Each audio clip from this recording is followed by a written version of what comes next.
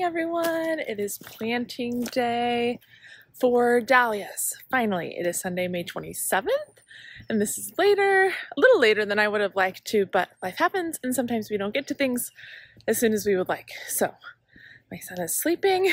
I've got the monitor. I'm going to try and at least get these 5 in by the greenhouse. So I'm gardening in zone 5B.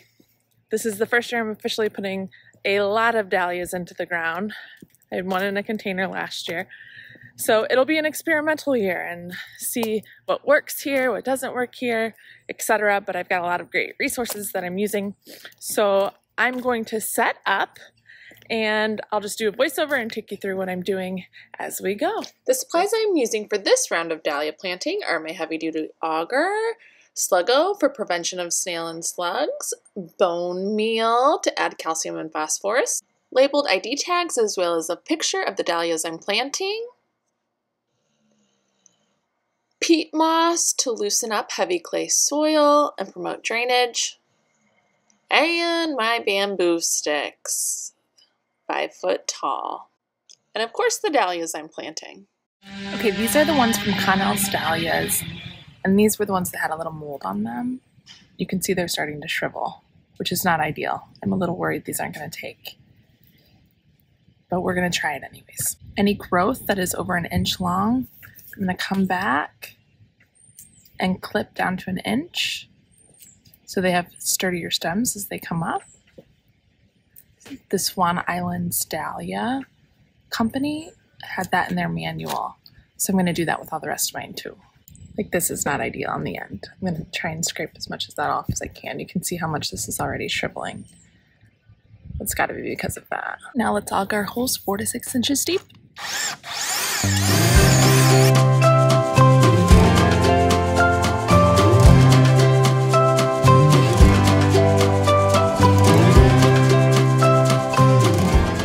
Nice big freshly auged 4 to 6 inch hole.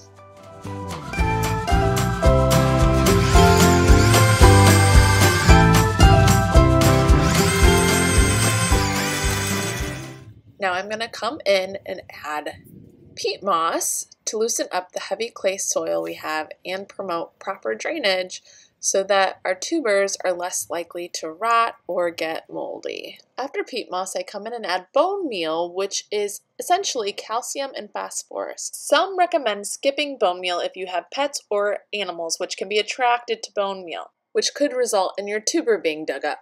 I'm doing an experiment doing 3 holes with and 2 without. Then I add Sluggo in the hole, which is a big rookie mistake. This should be added on top of your soil after the dahlias have been planted. Of course, I was in a hurry and didn't double check what I was doing. Ideally, it's put on top of the soil because it baits the snails and slugs in to eat, get full, and then they'll die a few days later. However, this should just turn into iron phosphate in the soil, so I'm hoping these tubers do okay. Now I lay the tuber in horizontally on its side with the new growth, if there is any, facing up. And then I cover with soil.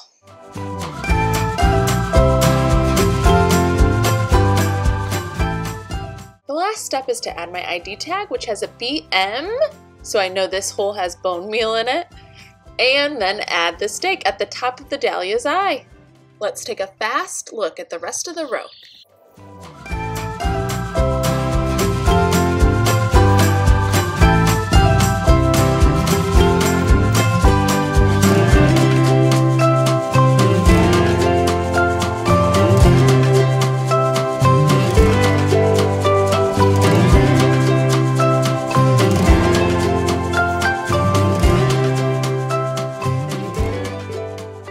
We are all planted. Okay, they're all in. Notice I did not water them in. You don't want to water them in at the time of planting because it increases their likelihood to rot, especially since mine are already a little squishy and I'm a little worried if those are going to make it or not. I am not watering them. After they sprout and come above the surface, I can water them then. Also, fertilization. After they come above the surface, or I believe it's about 2 weeks after you have planted them, then you can go in with the fertilizer. They recommend the first number, which is nitrogen, be half as much as the calcium and phosphorus. So like 4, 8, 8, something like that would be better, as opposed to more nitrogen and less phosphorus and calcium. So I'm going to clean up here. I'm glad I at least got those 5 in. I've only got 30 more to go, and we'll put those elsewhere in the landscape. But good luck with your dahlia planting. Please comment and let me know what I'm missing, what your must-dos are when you're planting your dahlias. And good luck getting all of yours in. Happy planting. Bye.